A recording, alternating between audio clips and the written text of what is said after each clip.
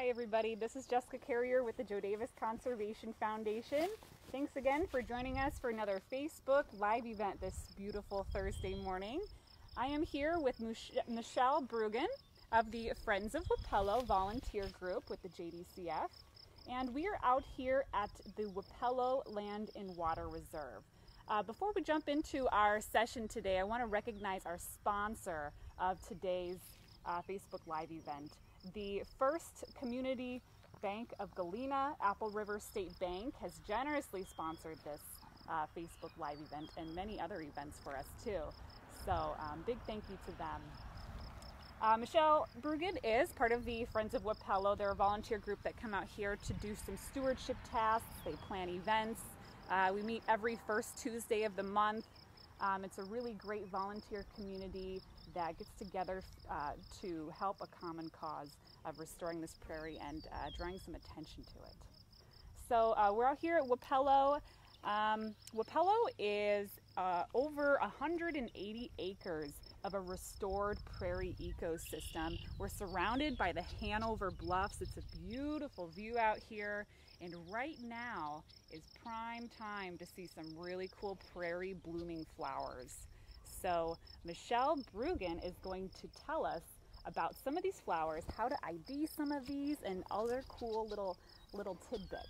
So I'm going to hand this over to Michelle, and we will take a walk. Well, let's jump right in. I think a lot of viewers will recognize one of our sweetest little plants, Daisy Fleabane. It's a member of the aster family, and it loves disturbed soil. So you find it in the middle of a parking lot, you find it in a ditch near the road. It's just a fabulous little bloomer that brings color all summer long. Right behind it is another fabulous prairie plant called yarrow. And yarrow is a great addition to any perennial garden because, again, prolific bloomer, lasts all summer. And look at these beautiful, feathery, lacy leaves. Just such pretty foliage. Grows about 2 foot high. And the medicinal purpose, it's a little bit anti-bug. It's a repellent slightly, the yarrow. It has a beautiful, strong smell as well. Many prairie plants have delicious smells, so you're constantly bombarded with interesting smells as you walk through the prairie. So let's go see what else we can find.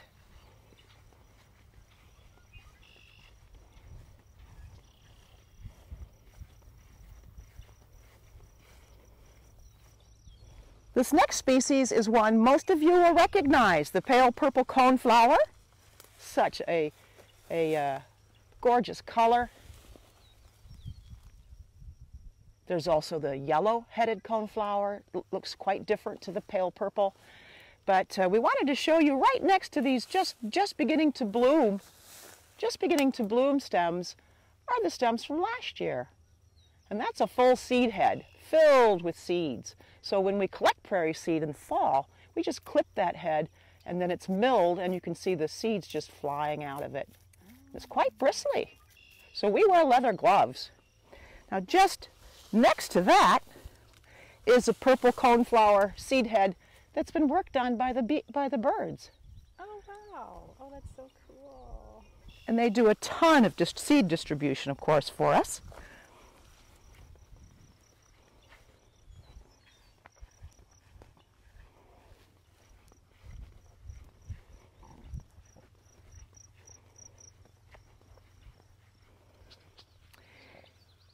And this species is called prairie phlox.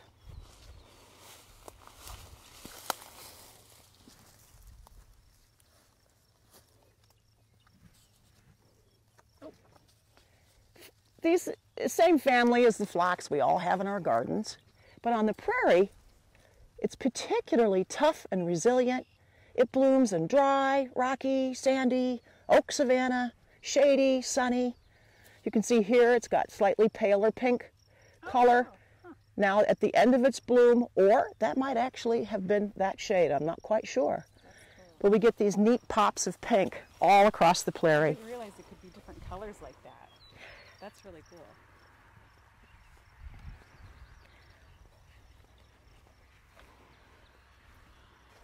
Let's see, what else do we have? You know, just being out here is part of the magic. And we have a 15-minute rule, we call it. 15-minute factor. After 15 minutes on the prairie, you feel great. You just feel happy. Now, we've got a really wonderful display this year by the beard-tongue foxglove. You want to hold your card up there, Jess? This plant blooms in early or late spring, early summer. And because of the heavy rains this spring, it's just having an amazing season. And we see a blanket of white to the south of us, to the west of us. So we'll see a lot more of this plant. This is another excellent choice for your perennial garden. I've got these at home, and they're almost in total shade, but they do just fine. So they love sun, semi-shade, shade. They're really strong bloomers. And then the foliage is quite beautiful for the rest of the year, even when their bloom is finished. You'll notice these gorgeous little tubular bells, perfect size for a bee to crawl inside there. And I just saw one do that the other day, so maybe we'll be lucky and see that today. But right now, to be a bee here at Wapello is a fine, fine thing, because there probably would be millions of plants in bloom. And would you say that there's more of this bearded tongue flowering right now than normal? Oh, by far. Really? By this 2020 has just been a prolific year for the foxglove. We've never seen it in these numbers before. Wow. And the prairie's about 12 years old. It's just, maybe it's the burns last year, maybe it's the heavy rainfall, maybe it's those cold frosty nights we had in May. So don't quite know why, but you'll see just blankets of white all across the prairie. It's having a huge year. Let's go find a spiderwort, because that's the companion to the foxglove, and it's all year. Here she is. And these plants are some of the ones that are most beloved to us, because they turn up early when we're craving color after winter. So the spiderwort is a lovely, tall, striking plant that, again, look at the beautiful leaves. So a good choice for your perennial garden. But amazingly, each one of these little blue faces lasts only 1 day. 1 day. Oh, wow. So every morning there's literally thousands and thousands of fresh blooms opening here on the prairie. Now, the spiderwort was really prized by Native Americans because they would eat it like asparagus, which I think we should try one of these days. Yeah. It was also, a poultice was made from the flowers and the leaves to treat skin conditions, wounds, and infections. So as you'll see, again, when we pan out for the bigger shots, you'll see just how prolific the spiderwort is this year, too.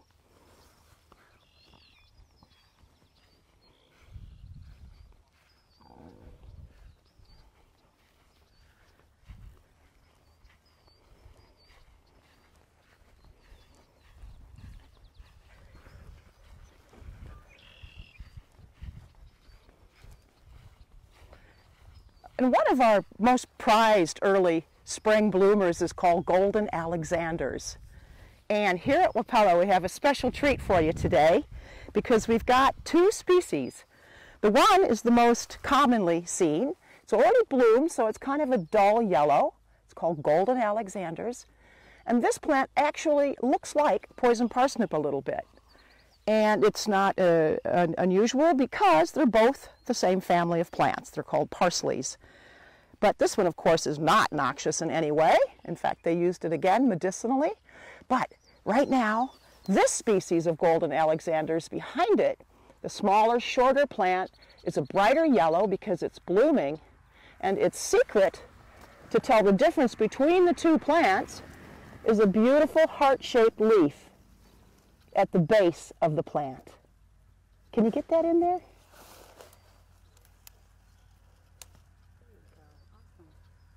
Isn't that precious? Cool. So only that variety of that species makes that beautiful heart. It's like a little love note.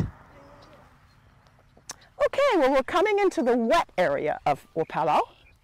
It's a lot lower here, pretty marshy. Back along here because it's underwater, so we start to see different species. Oh, and there goes Oh, these are one of our absolute pride and joy. Prairie blazing star, which many of our viewers will have seen probably out here. This beautiful little head is going to be a bright pink, and it's going to be, the flower is going to be anywhere up to 2 inches long, and there will be thousands of them by late July. So we hope you'll come back and witness this special, special treat.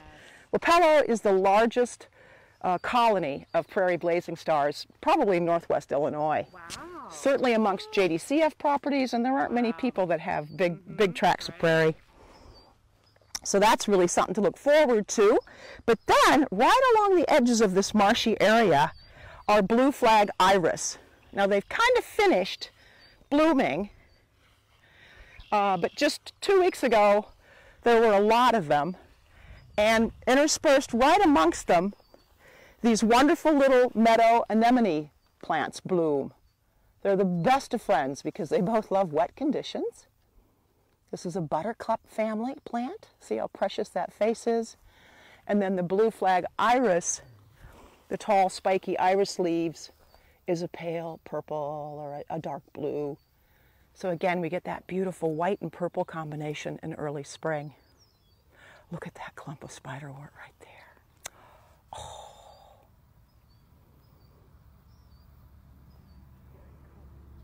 Maureen's asking, how big is the prairie?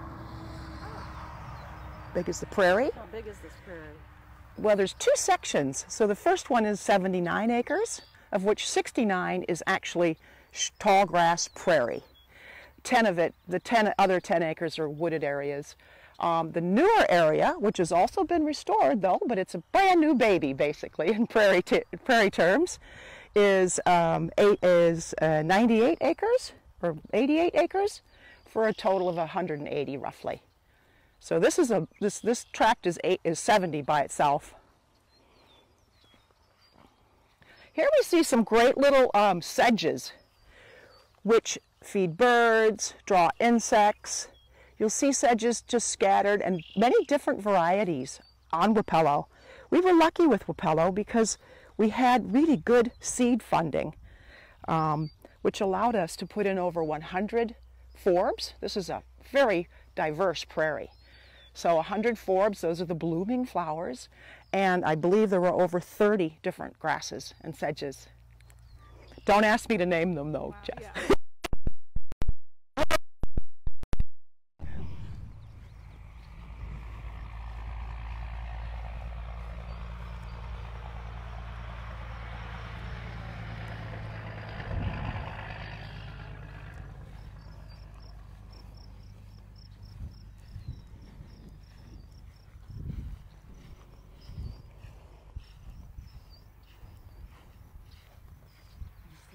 Oh, see a dragonfly right there on the. That's a. Very cool. That's a cone. That's a yellow coneflower head, and it's just working. But here's another fabulous prairie plant that helps bring water to these very dry areas. It's called a cup plant, and it's a very large sunflower. I don't know if you can see it in there, but that's actually a little tiny bit of water captured naturally by the plant. So we see goldfinches, we see dragonflies taking sips, we see all kinds of groovy little critters coming in to get a drink from the well-named cupped plant. And this plant gets very tall and puts up a beautiful yellow sunflower. The other thing is right beside it are a bunch of downy sunflowers, haven't come into bloom yet, but if you feel them, you see how soft and velvety their leaves are. This is another big, tall, I think we have over 8 varieties of sunflowers at Wapello. So as we move into July, you'll see yellow everywhere. What is this over here? Glad you noticed that too, Deb, because those are prairie dock leaves. And they look like, look at them. And the plant is huge. It's one of my very favorite prairie plants. It'll stand over 6 feet tall by the time it's finished. The stem is thick like a small tree. Big, beautiful yellow sunflowers that last and last. It blooms kind of late and it stays all through September. So in October, when the color is kind of gone, the prairie dock is still doing wonderful things for us.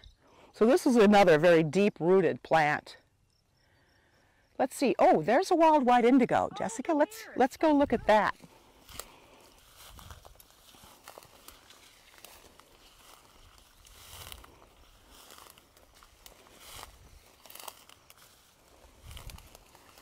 This is one of the most striking blooms at Wapello. It's just gorgeous. It's actually a member of the bean family, but look at the tall, it's up to, they can be even as tall as 4 or 5 feet as well. And the shape of the leaves and at the end of the season, they dry out completely and they tumble across the prairie like tumbleweed. But right now, they haven't quite opened yet. We have, their faces will still open. And we have a lot of the white variety here at Wapello. And this is another excellent choice for your garden because it's so showy and pretty even when it's finished blooming. But it blooms a very long time. And then at the end, we get these lovely black pods filled with their seeds. So it's like a bean pod. It's exactly what it is.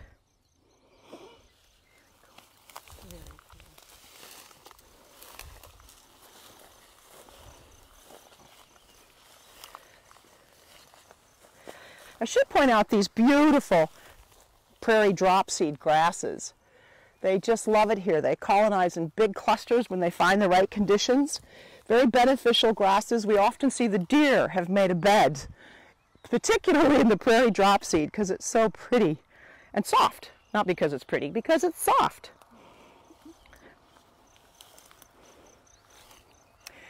We have quite a lot of different grasses, as I mentioned earlier. And you'll see clumps of baby blue stem, big blue stem.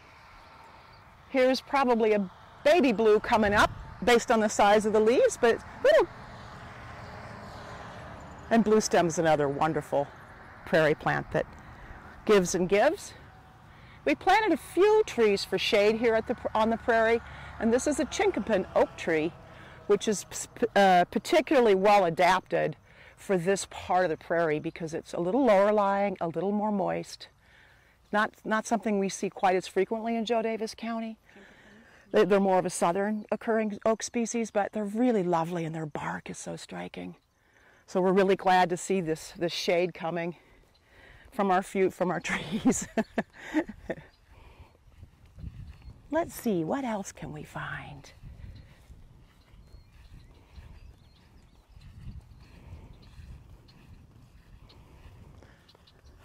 This is rattlesnake master. Almost looks like an aloe, a cactus. It's another very prolific plant out here. You'll see these olive gray, pretty blue-gray leaves all across the prairie. The head, when it pokes up, is also something you'll see next month when you come back, if you come back, because it's beautiful white round balls, quite hard to touch. And so when we picked the rattlesnake master at the end of the year, again, we were, what? Because the balls are named that way, apparently because they resemble the tail of a rattler. But there's nothing poisonous about this beautiful little guy. He adds so much. And again, I think this is another one we find in our nurseries now. Good plant to put in your garden. Does it unfussy. I like plants that don't need a lot of work. Right. Yeah. We've set some records out here at Wapello for insects even. Yes, yes. It's awesome habitat. Let's stop here at the wild quinine, wild white quinine. This is an aster family plant again. You can kind of tell the similarity in the leaves, the beautiful ruffled leaves. But quinine is an extraordinary plant. If you touch the bloom gently, it's really hard. It's like little balls. And quinine, of course, is very prized right throughout history for its fever-reducing abilities. And we're sure the Native Americans probably used it as well. So there's a lot of wild white quinine. A few years ago, we burned very hard on the river trail over towards the river there, and the next year we just had a huge display of wild quinine, so it responds well to fire. different sections get burned every single year.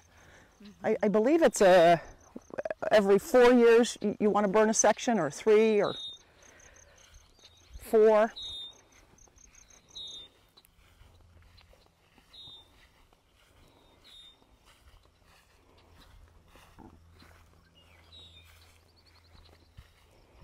You can hear the red-winged blackbirds clucking at us and diving on us. They nest out here on the prairie, so part of the joy of the males and the females, but they're just They won't hurt you. They No. won't hurt you.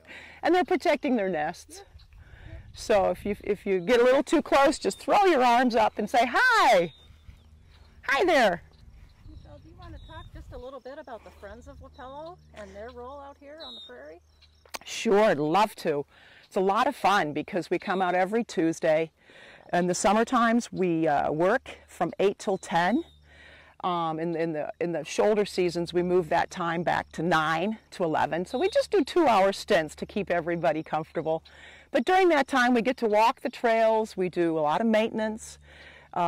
We get trained a little bit by a lot of different helpers. So you get to learn about the prairie.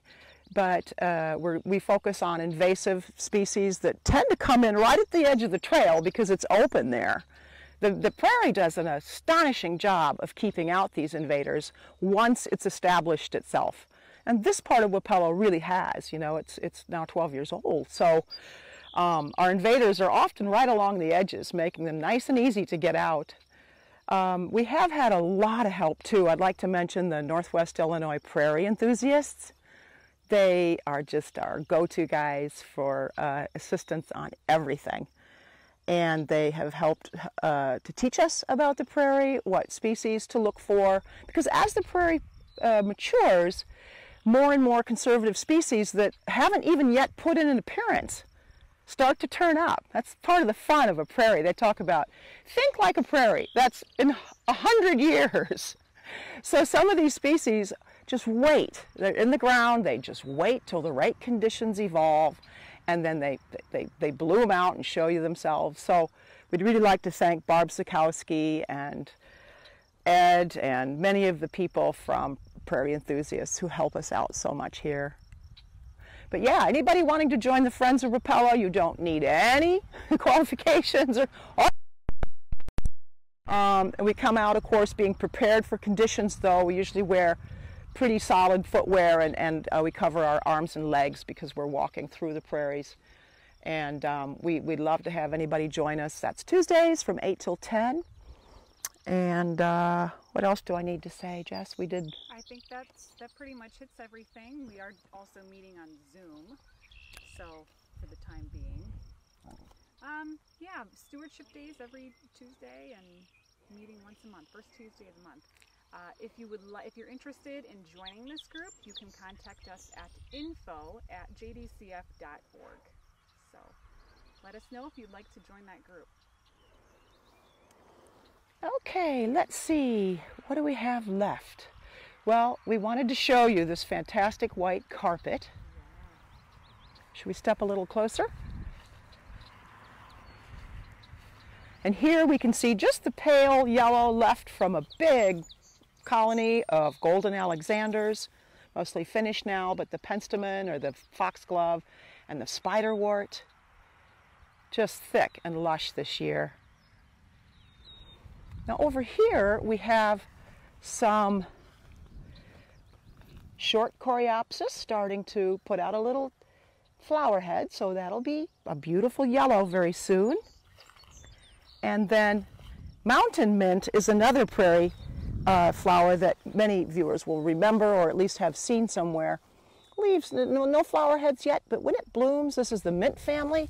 So the wonderful thing about mint family plants, they've got a square stem. So you can always tell that they're that family. I believe even the wild quinine is a square stem. And then mountain mint always has this beautiful, refreshing mint smell to it. And that was, of course, used for digestion and teas and female problems and just everything, I'm sure, by many different settlers and Native Americans.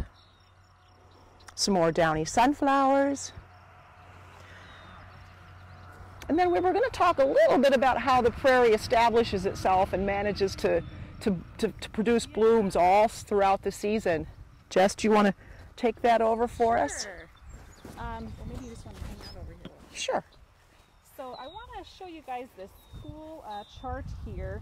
Michelle's talked a lot about all different kinds of species, and the amount of diversity in this prairie is overwhelming. And you would wonder, how in the world can all of these different species all live together so close? Well, their root systems, you can see in this diagram, they reach different depths in the soil. So the different depths of the soil allow them to take up different nutrients and allows them to work well together. They have really developed or evolved over a long period of time to be able to work in this prairie ecosystem together, and our agricultural system has the prairies to thank for that, Yeah. for all the good soil. So all of this biodiversity you see in the prairie, in any ecosystem, biodiversity is key for overcoming any adversity. In any system, in any kind of community, diversity is key for overcoming adversity.